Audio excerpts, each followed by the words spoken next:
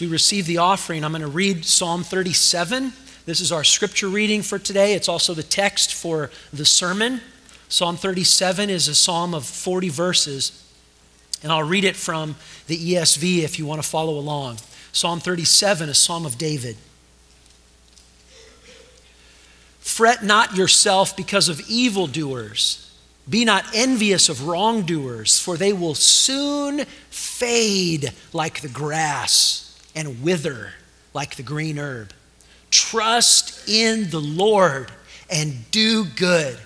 Dwell in the land and befriend faithfulness. Delight yourself in the Lord, and He will give you the desires of your heart. Commit your way to the Lord. Trust in Him, and He will act. He will bring forth your righteousness as the light and your justice as the noonday. Be still before the Lord and wait patiently for Him. Fret not yourself over the one who prospers in his way, over the man who carries out evil devices. Refrain from anger, forsake wrath. Fret not yourself, it tends only to evil. For the evildoers shall be cut off, but those who wait for the Lord shall inherit the land. In just a little while, the wicked will be no more. Though you carefully look for his place, he will not be there. But the meek shall inherit the land and delight themselves in abundant peace. The wicked plots against the righteous and gnashes his teeth at him, but the Lord laughs at the wicked, for he sees that his day is coming. The wicked draw their sword and bend their bow to bring down the poor and the needy, to slay those whose way is upright, but their sword shall enter their own heart, and their bow shall be broken. Better is the little that the righteous has than the abundance of the wicked. For the arms of the wicked shall be broken, but the Lord upholds the righteous.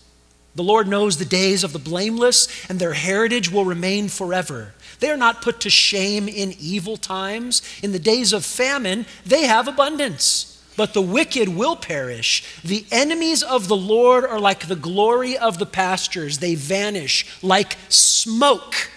They vanish away. The wicked borrows and does not pay back, but the righteous is generous and gives. For those blessed by the Lord shall inherit the land, but those cursed by him shall be cut off. The steps of a man are established by the Lord when he delights in his way. Though he fall, he shall not be cast headlong, for the Lord upholds his hand. I have been young. Now I am old. Yet I have never seen the righteous forsaken, or his children begging bread. He is ever lending generously, and his children become a blessing. Turn away from evil, do good, and you'll dwell in the land forever. For the Lord loves justice, and he will never forsake his saints. They are preserved forever, but the children of the wicked shall be cut off.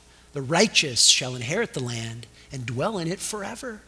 The mouth of the righteous utters wisdom, and his tongue speaks justice. The law of his God is in his heart, and so his steps will not slip. The wicked watches for the righteous and seeks to put him to death. The Lord will not abandon him to his power or let him be condemned when he's brought to trial. Wait for the Lord. Keep his way, and he will exalt you to inherit the land. You will look upon them when the wicked are cut off. I've seen a wicked, ruthless man spreading himself like a green laurel tree, but he passed away, and behold, he was no more. Though I sought for him, I could not find him. Mark the blameless, behold the upright, for there is a future for the man of peace. But transgressors shall be altogether destroyed. The future of the wicked shall be cut off.